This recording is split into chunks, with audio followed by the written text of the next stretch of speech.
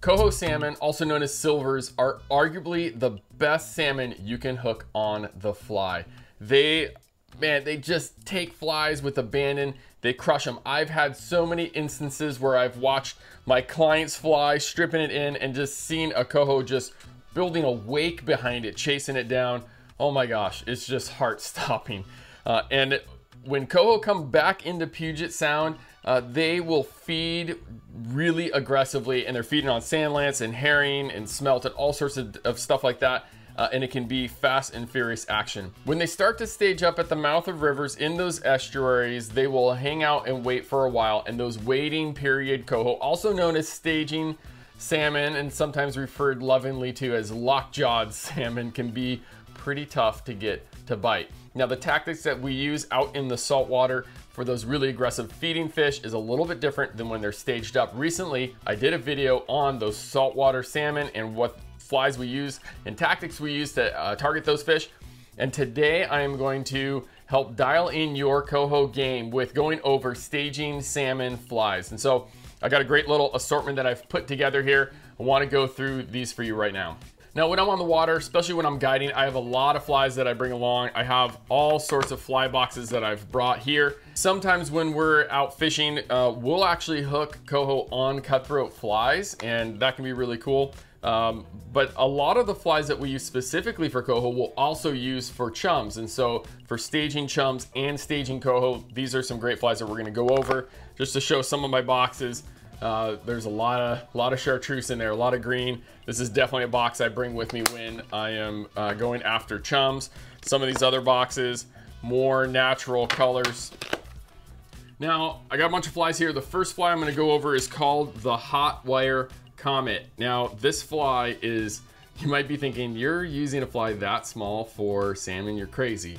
Well, it works. So this fly is great when those fish are staged up. It's got a wire body on it with some bead chain eyes, and because it's really sparse, this fly actually sinks pretty quick. And so this one right here, the orange and yellow, I love this color combo. There's a like a copper and red that is also great. I mean, the pink is kind of the obvious choice for a lot of people. And then we have a couple more. There's one that is chartreuse and purple, another one that's chartreuse and black.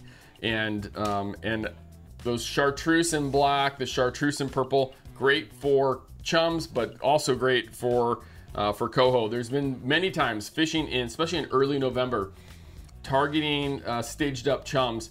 There's coho mixed in with those chums and they eat the fly.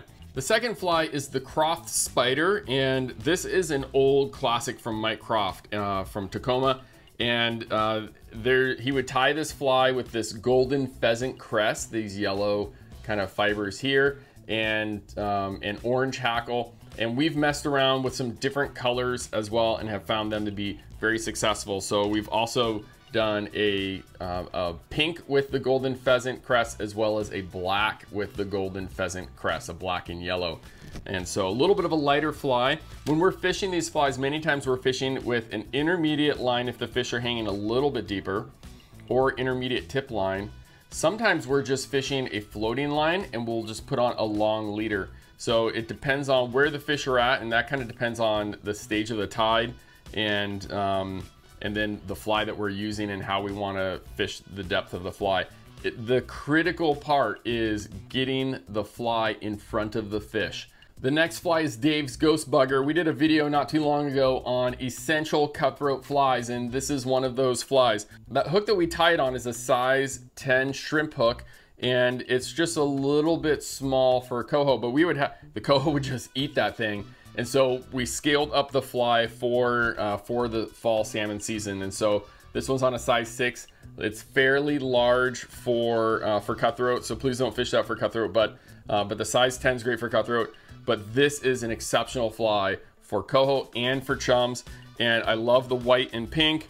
The orange with this UV Estes is killer. Love that one. And then the chartreuse and white, that's also a great fly, especially for chums.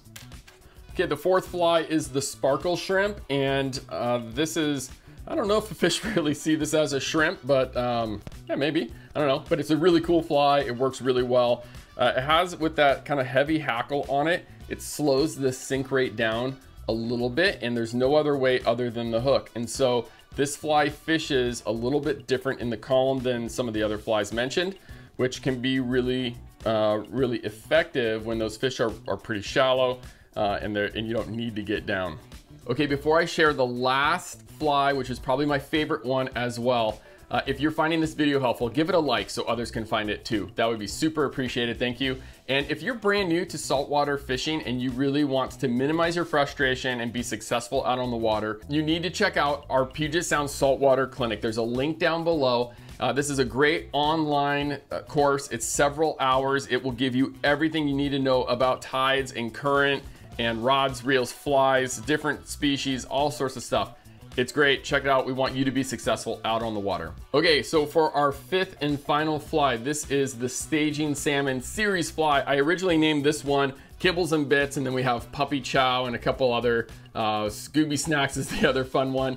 But really I designed it first for chums, and it was in this color. This is the original. And there's a little bit of like rabbit hair for the wing with some flash underneath it. We actually have a video online on YouTube on how to tie this fly, as well as a material kit as well. So so check that out. But I came up with this one first, and not only was it great on chums, but it was great on coho. So then I experimented around a little bit, and I tied up a couple other colors, and we've experimented with a bunch of different colors.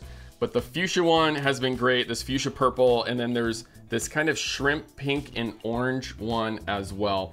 And I like to fish these with a long leader, you know, not super light tippet, but I'll taper it down to maybe like 12 pound or 10 pound.